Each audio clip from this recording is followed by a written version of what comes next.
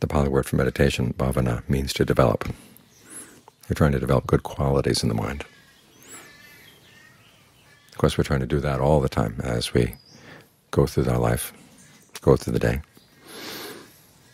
But we can focus directly on the mind when we're sitting here with our eyes closed much more easily.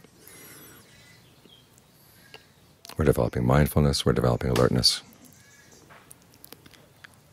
and we're developing some ingenuity. You should try to get the mind to settle down. You've got to figure out, what does the mind like right now, and what can I give it that'll make it want to settle down? Because concentration that's based simply on force is not going to last very long. You want there to be a sense of desire, a sense of liking what you're doing. The Buddha said this is the first of what he calls the basis of success.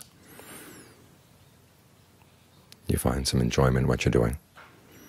So think of the breath in a way that'll help you enjoy the breath. Think of it bathing the whole body. It's not just coming in and out through the nose, but it's going down the skin, going down through the intestines, going down through all the organs.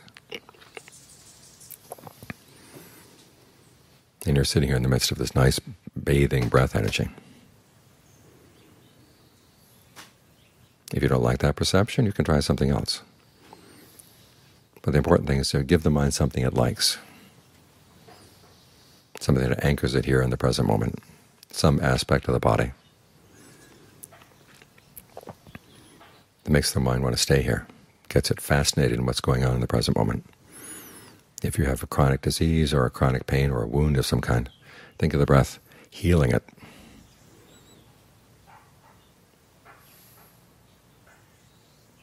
If bees have stung you, think of the breath energy going through the area that's swollen up.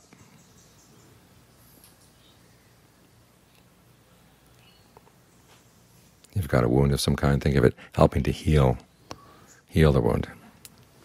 In other words, realize that the breath actually has an impact on the body. And so what does the body need right now? Well, give it that. And this way the mind stays with a sense of interest. So you've got the desire, you've got the interest, you've got your ingenuity.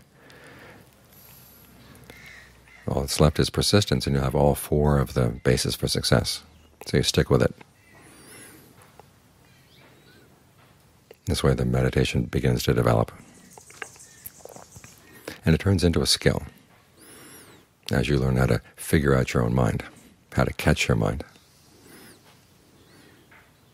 Years back I was talking to a monk who, when he was a layperson, had to hunt for his own food.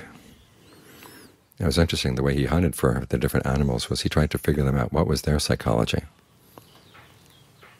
That was it. He was able to catch them. Well, think of the psychology of your mind. What enables you to catch it so it wants to stay here in the present moment? When you learn how to psych out your own mind like this, that's a huge step in developing discernment.